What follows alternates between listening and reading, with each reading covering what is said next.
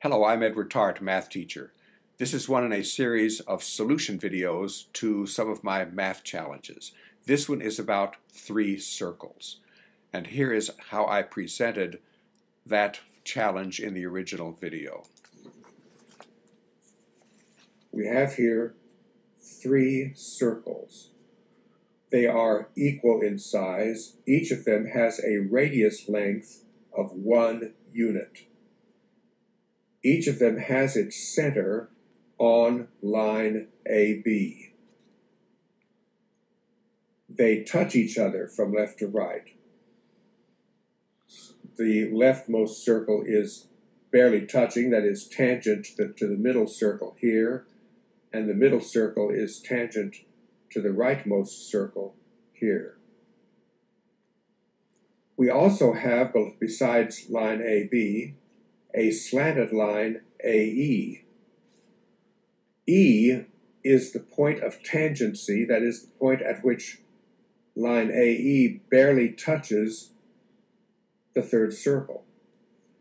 And as you see, this slanted line intersects the middle circle at point C and at point D. Again, each circle has radius length 1. My question is, what is the length of segment CD? Well, at the time, I knew a solution. It involved coordinate geometry and quite a bit of algebra, a rather complicated solution. But two of my respondents pointed out to me a much simpler solution, and that is the solution that I will go over with you now. Here is that same figure with three additional segments drawn. Call P the midpoint, the center of the third circle. Call O the center of the middle circle.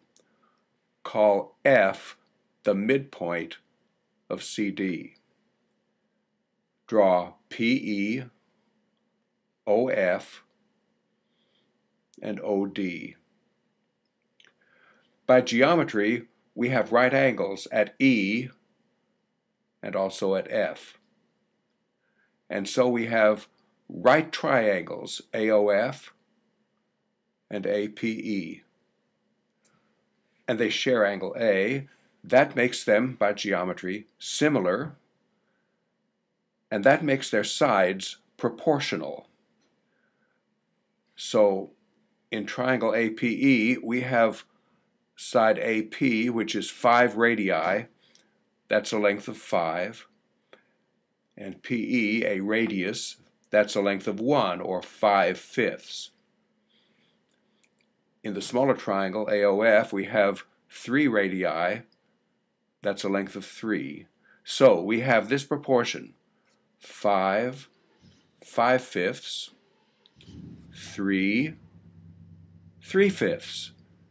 And so the length OF is 3/5. Now consider right triangle OFD. OD is a radius, so its length is 1, or 5/5.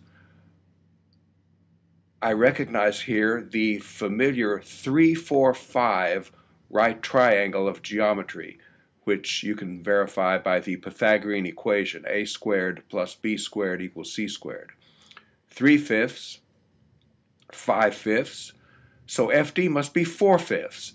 3/5, 4/5, 5/5, a 3, 4, 5 right triangle. Since length FD is 4/5, we simply double that and get the length of CD to be 8/5. And that's the answer.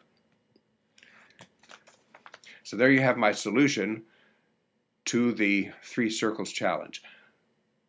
I invite you, if you haven't already, to visit the math videos section of my profile page and browse, and perhaps you would find a math video that you haven't seen yet that you might be interested in.